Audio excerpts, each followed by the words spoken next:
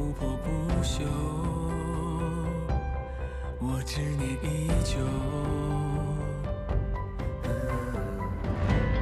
残木落下纷乱，前世缘难释怀，眼泪滑落下深爱，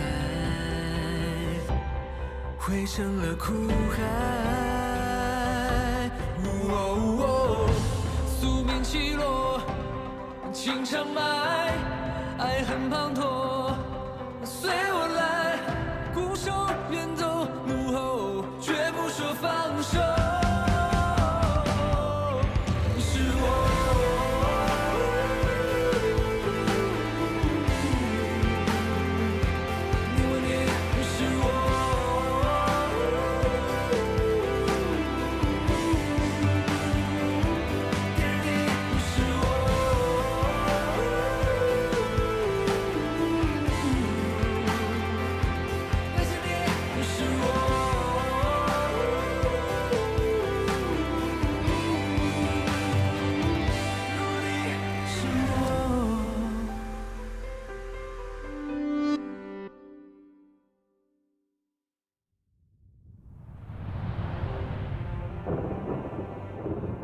3000年前，灵族在圣女云溪首领朱荣的带领下，发动与人族的战争，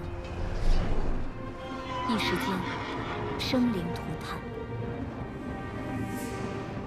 征战中，云溪受众生感化，将自身的杀戮之念封印，希望换来和平，不料却因此遭到朱荣憎恨，继续带着灵族四处抢掠。 与此同时，人族皇子陆岩率兵奋力抵抗，与云溪联手想要结束战争。朱荣却设计将二人逼入绝境。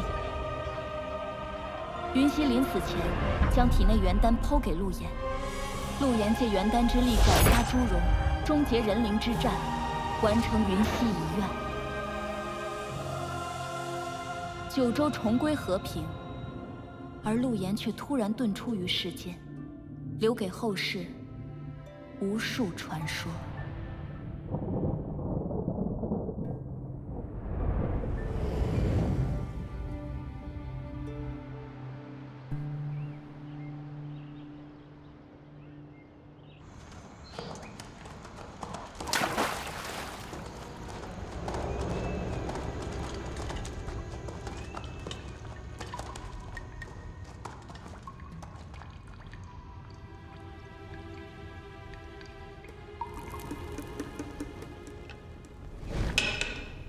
没事，有空气。师傅，你们让开点，我这个洋炮一碰就炸。等会儿，别炸，我来。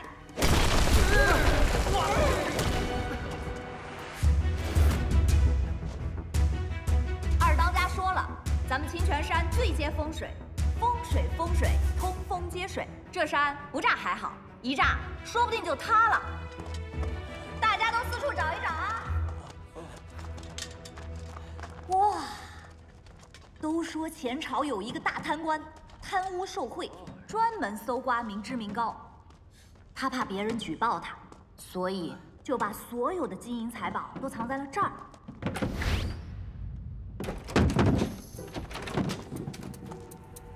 空的呀！大当家的，这除了这堆空箱子什么都没有啊！大当家的，这锁也撬不开呀！哎，真笨！我来。能有多难开？ 呀，大家看一下，就这点东西啊！打开看看，这空的，全是空的，全是空的。对呀，来一趟啊！排场真的挺大，比我们还穷，白忙活了，全部都白忙活了。啊！哎啊！师傅，师傅，就走吧。 哎呀！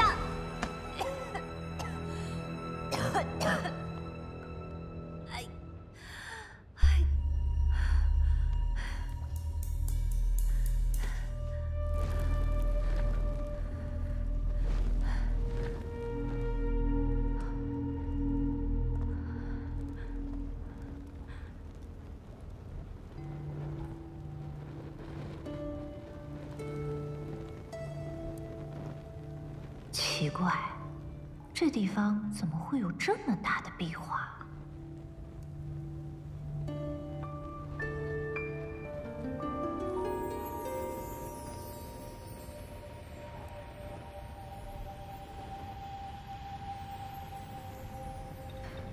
哇，这画像上的人也太好看了吧！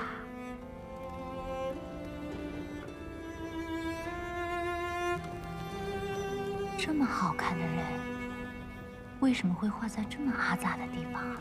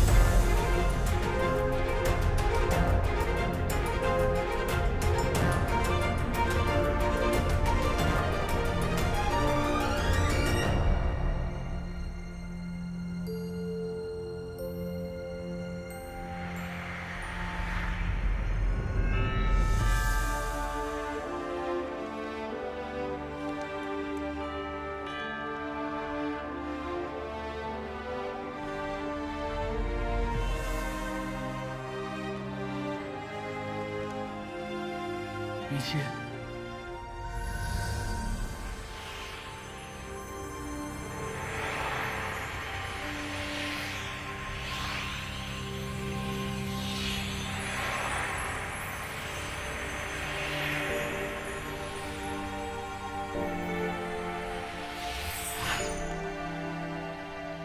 你不是李沁。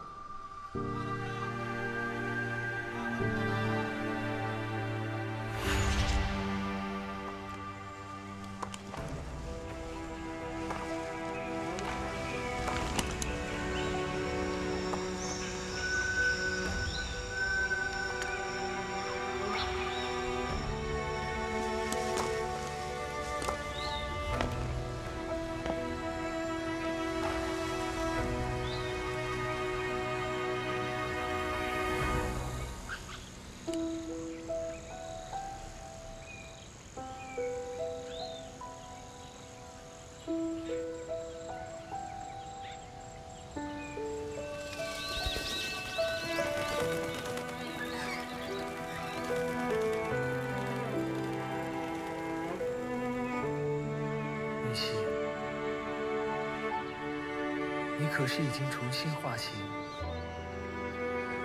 回归世间。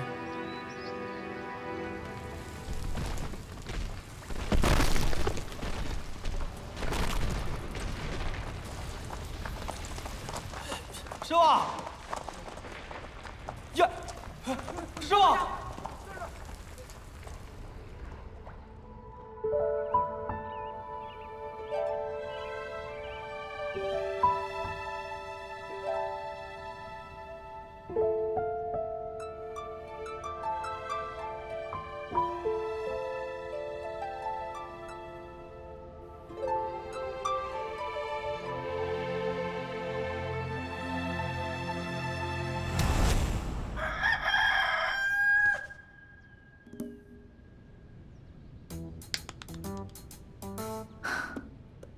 成亲？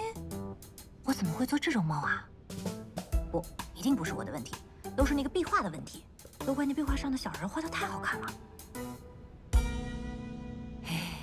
别生气啊，你也知道你的身份的是吧？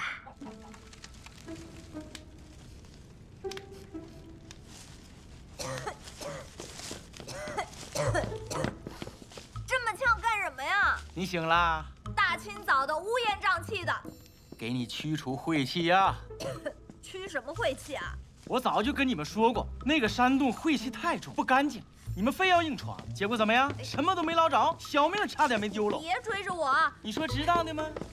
哎呀，我这一看呐，咱们清泉寨3年之内每况愈下，青黄不接呀！能不能说点好的？二爹给你算过了，你就剩几件好看的衣服了，咱们都要饿死了。哼，二爹，您这天天算，天天算的，您要是算准1回，我就服您。看看眼下，这半年，咱们清泉寨是修路路垮，种地地荒。不过呢，你也不用担心，二爹给你算了一条捷径明路。什么捷径明路啊？娶个男人，冲冲晦气。告辞。回来，你考虑考虑。 10岁那年闹饥荒，我心急发作，差点一命呜呼。您跟我大爹说让我娶一只大公鸡回来，我娶了，彩礼也收了。可是你知不知道我被18山头的寨主们笑了多少年？这已经够离谱了吧？现在竟然还让我娶一个男人，这人贩子卖闺女，还没卖2回的。娶一个有钱的男人，既能消除晦气，还有嫁妆可拿。我能文能武，还需要娶亲赚钱？安全呐，嫁妆多安全呐。那要不，给您娶个有钱的媳妇儿回来？哎，这死丫头，二爹算过了，我命中无妻，不可强得呀。我也算过了，命中无夫，不可强得呀。那可不是啊，大当家的，你再考虑考虑。师傅，玩完了这下。怎么了？咱们那个买粮买菜的车路过白伞湾的时候翻了，你看看。什么？那货呢？人呢？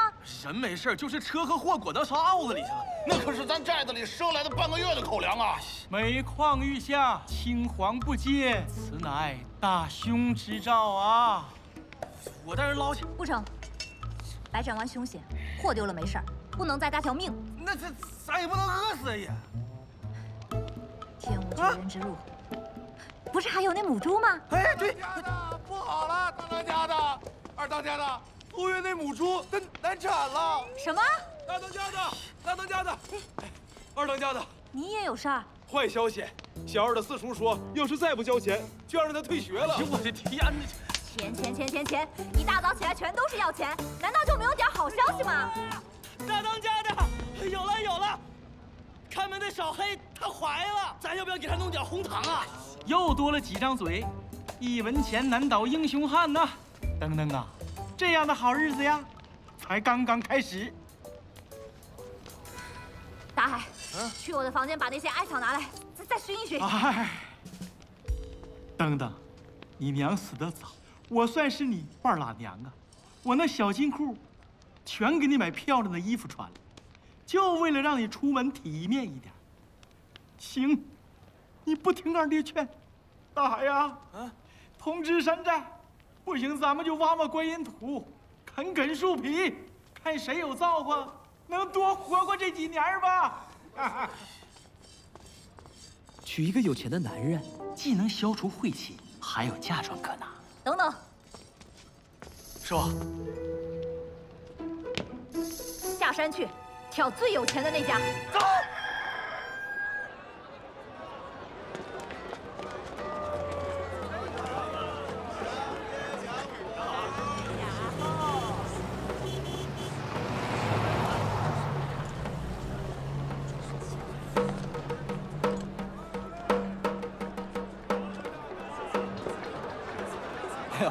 陆老爷，我最后为您推荐我们店的绝世新品——超长加宽、大空间舒适轿网，5指厚的海绵。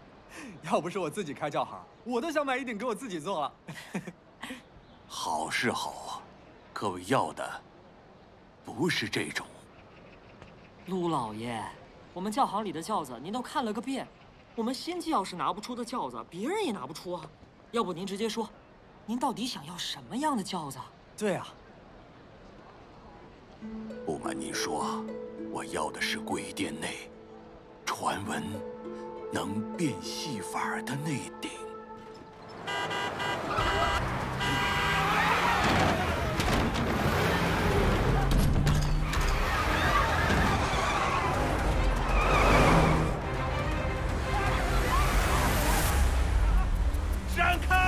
闪开！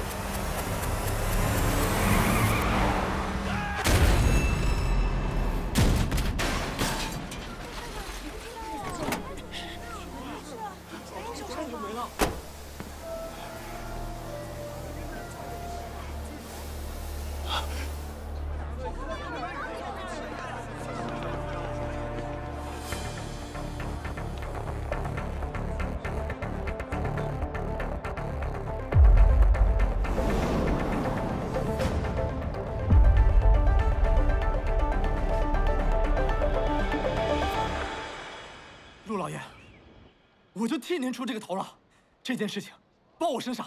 哎呦，谢谢您，就是活菩萨在世，您就是我们陆家的大恩人呐！谢谢。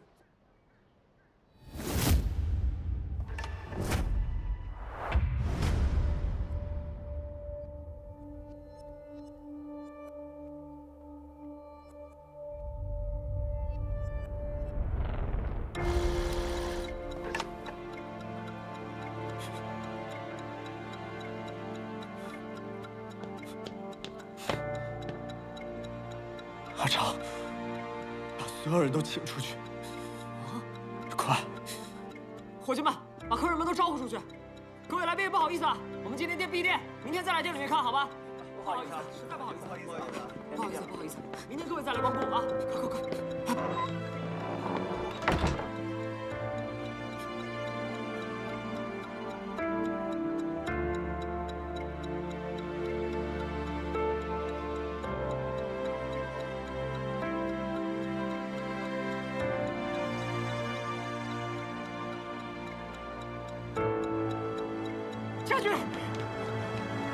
将军！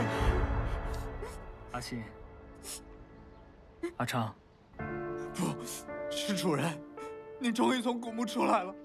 你的主人只有云溪一人。那我以后就叫您先生吧。先生。阿信，我醒来之后发现清泉山上并没有云溪的痕迹，他是否已经重聚了灵石，重新化形了？先生，我们犯了大错，我们把主人给弄丢了，都怪我们把主人弄丢了。哎，先生，你这个衣服怎么？你之前也说过，封印解开之后，元能会非常的不稳定，忽高忽低，也许会改变容貌，也许会改变衣服的外观。不过应该很快就会好的。哦，阿信，你是怎么发现云溪的灵雨不见的？哦，先生，这3000年来，您一直用元能汇聚着主人的灵石，可是，在20年前，我被路过的巡猎师打伤，等我再逃回来的时候，就发现那个汇聚主人灵石的灵雨，它不见了。云溪不在这个清泉镇上，这里只有几名普通的灵族。是啊，先生，我们灵族早就没落了，我们根本不敢跟人类发生冲突，只能在人群里苟活。现在大部分灵族都逃去了英都，清泉镇上能有几个灵族，都算多的了。灵族今日的命运，或许跟我也脱不了干系。先生，您可千万不能这么说呀！如果当年主人没有把元丹给您，而是让朱荣夺走，那这个世界早就不知道变成什么样子了。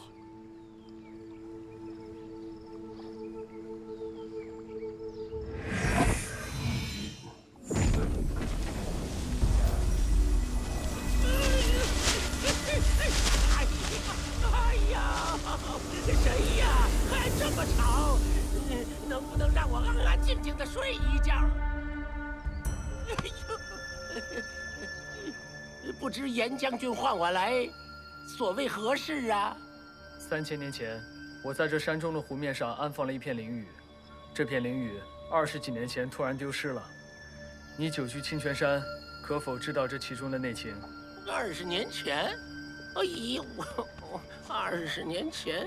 哦，我想起来了，那灵雨啊，聚集了谁的灵石？很快就被人弄走了。弄走了？嗯。那你看见被什么人弄走的吗？那我哪清楚啊？我这清泉山上每天过路的有几百号，我哪能人人都记得呀？我元能有限，护不住灵雨。再者，我也是不想与人类发生纷争嘛。你这个老……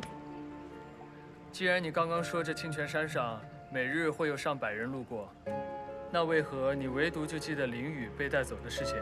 是啊，为什么呀？哦，我想起来了，那个人呐，拿着一把匕首，匕首上有个徽记，我写给你看啊。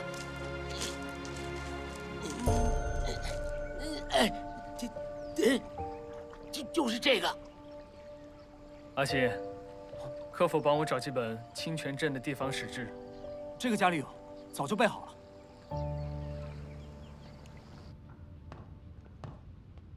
这是全国各地的史志，但是据古数，已经有3000年了，字也不一样了。先生，要不我读给您听？不用了，我阅览便知。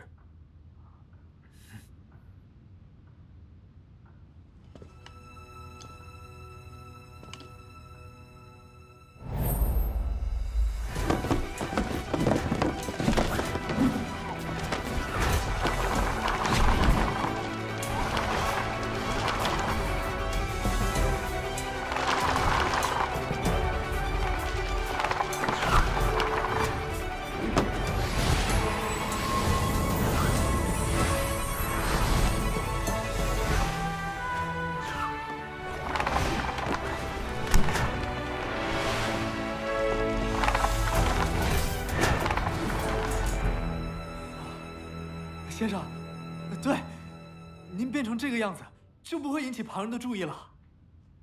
现在这里的一切，我都已经了解了。那您刚才有没有发现什么线索啊？先生，您怎么了？莫非是元能逆速？我没事，我只知道我每隔一段时间都会发作一次。我现在只是有点难受，还没有开始逆速。您以凡人之躯承载圣女的元丹，无法完全控制体内元能，轻视疼痛难忍，重视可能会神志不清。没想到这么多年，您在古墓中熬得这么苦。比起云溪神明救我，这点小事不算什么。现在最重要的就是找到云溪。如果真到万不得已，我会自封元能，等平复之后再解开。只要能把他找回来，让我承受再多的痛苦都没关系。就是不知道，再见到主人的时候，他会是个什么样子？会不会是个男人，或者是个动物？不管他重生为花草树木，还是金乌神鸟，哪怕是一缕风，一片雪，我都要把它找回来。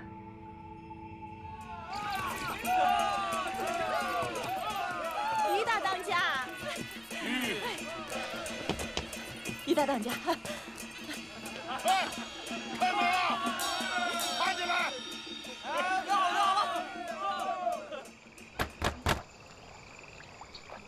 开门了，开门了！老丈人，快开门！咱们都是文明人，吵吵闹闹有辱斯文。这门，你是早晚要开的，不开的话，我可就砸了。爹，我不想住这山寨。儿子，今天这事儿，爹实在是无奈之举。他们抓住了咱们的证据，爹也是不得已而为之。放心，啊，今天我还就不信了。开门！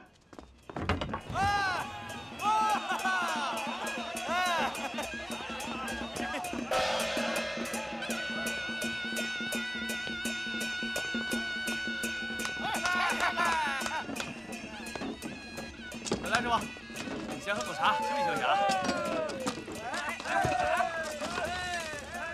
哦，大当家的，这家伙不赖啊！啊！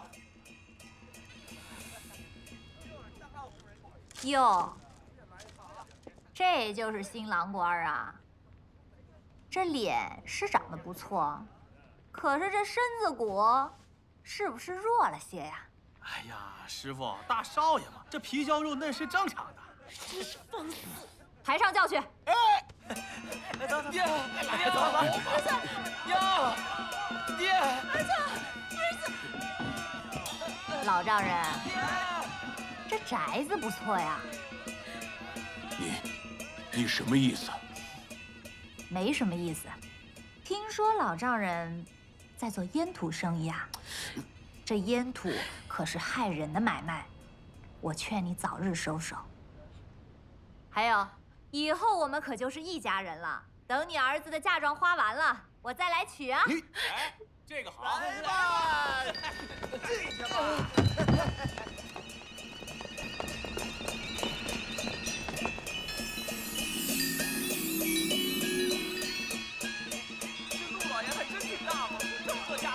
够咱们吃大半年的了。师傅，这还是靠你这个有勇有谋、深明大义啊。这也没什么，在老百姓里头，这叫软饭硬吃。大家都低调点，回去之后把钱数一数，给山下的贫户们分一分。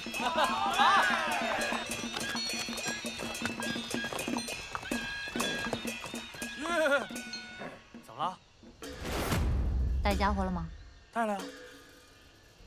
没觉得今儿个出奇的安静吗？啊，有啊。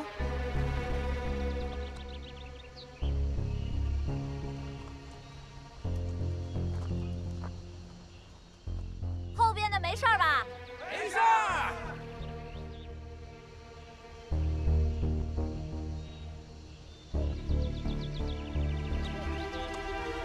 没事儿，真没事儿，假没事儿啊？真没事儿。没事，这哭包怎么不哭了呀？这小子不哭一路了吗？哭累了，现在正大喘气儿呢，在里边。是。师傅，不对呀，这小子真没动静了。掀开看看。好嘞，大当家的。开不得，这是喜轿啊！哦，对，他们说这是喜轿，师傅，不然你亲自打开得了，不然这小子憋死了。你自己开。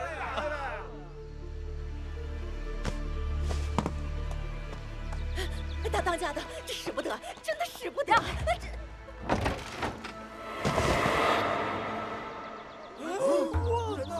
我的妈！这怎么回事？人怎么不见了？行啊，怎么回事？吓人的。这到底是谁干的？谁干的？陆家敢骗我们，欺负到我们清泉寨头上了！兄弟，杀回去要人！慢着！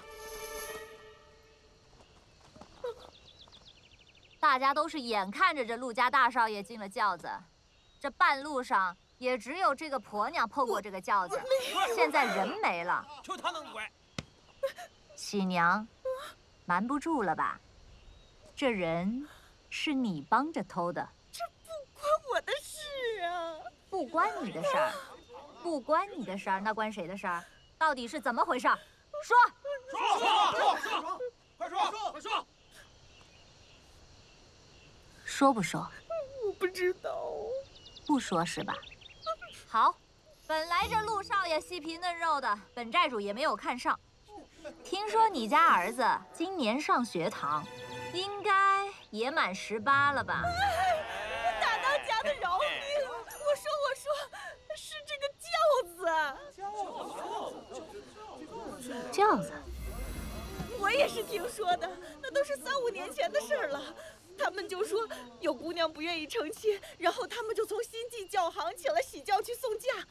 那姑娘半路上就找不见了，人去哪儿了？这有点荒唐。说，都说是那新进教行的轿子会魔法，就是那个大西洋那个大变活人，说是那些姑娘娘啊从这个轿子里进去，然后就出现在了另外一个轿子里。顷刻间，她又出现在隔壁的镇上，那神神跑了呀！这明明白白上了轿子，出了娘家，那半路丢了也不能找娘家的麻烦呀。再说了，那现在陆家人早就躲出城了，找不回来了。大老家子，大老家，你看看，大老家子，快看，全是石头。上个石头了啊！怎么回事？这是啊！人变美就算了，怎么嫁妆也变美了？快说，嫁妆呢？星际教行，大海啊，叫上几个兄弟，我倒要看看，到底是谁在这装神弄鬼。兄弟们，走！走！走！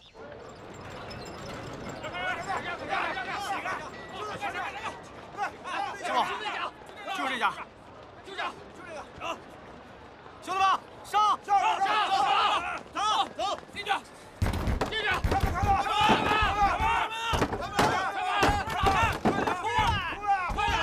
让开！别躲在里边！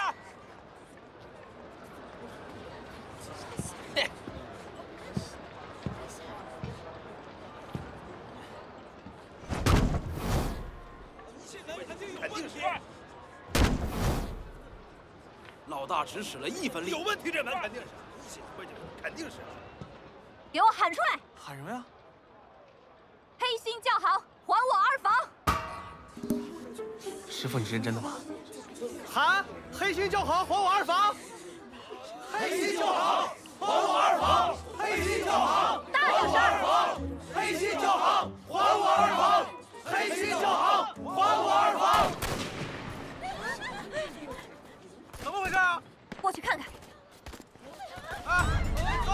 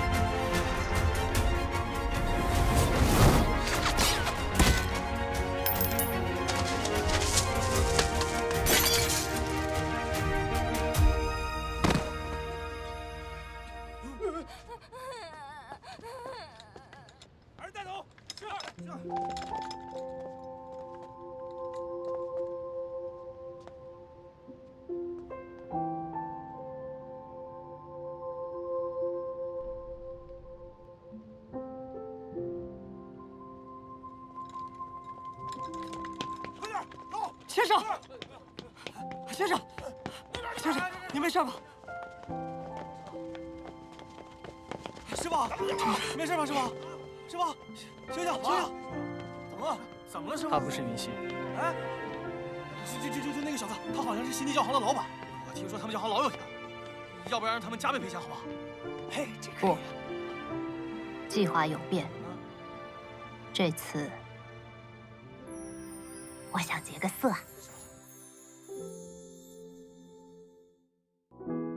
如果说爱能被感应，想念就会用声音。生命中最美的风景，听来的都是关于你。当两颗心靠得那么近，当整个世界被你占据，我会用力呼唤着你姓名，直到你的回应。你是我唯一走进的风景，只唱声音领略四季，缘分刻制爱情，我多么的幸运，为你做的决定。